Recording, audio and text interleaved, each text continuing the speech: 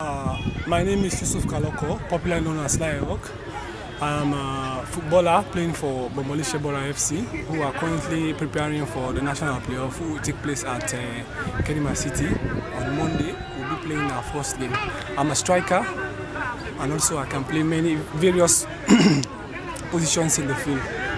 As it stands, you are the most dedicated player in Bombali district and Northern region as a whole. But fans are complaining that you are not giving them what is expected. They say you give most of your time to entrepreneurship.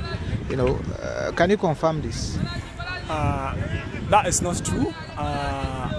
For a while now, I've been chasing my dream of becoming an educated person, and so far I think I've achieved that. And I think this time around I'll be focusing on playing football. I think I have prepared so much for this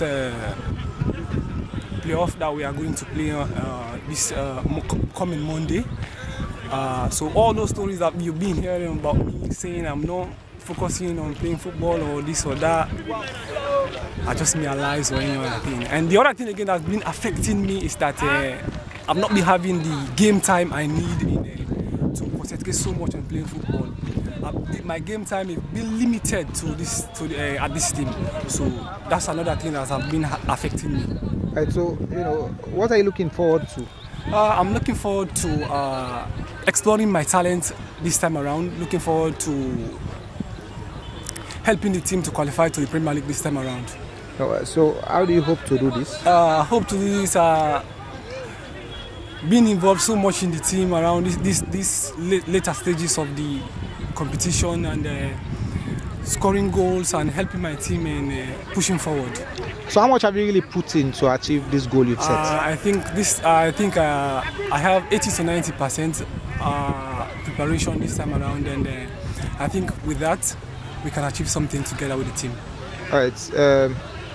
Do you have any reaction towards your grouping? You are in Group B, and you have teams like Lua, the Michael Foundation, a lot more. I don't know so much about those teams, but I've heard people saying a lot of things about those teams, especially that Lua FC and the Michael Foundation. But I think with the quality we have in our team and the caliber of players we have, I think no team will be able to withstand us. As ready as you are, how ready do you think the entire squad is? The entire squad is very much ready, and we are very much excited to play this tournament. I think this is an opportunity for us. Each and member of our group, from the coach, the technical, the players, everybody is well prepared for this, and I think we are going to get something out of this. Any last word for this interview? I just want us to focus. I just want us to concentrate, and then with that, I think we can achieve something together this time around. All right, thank you very much. Yeah.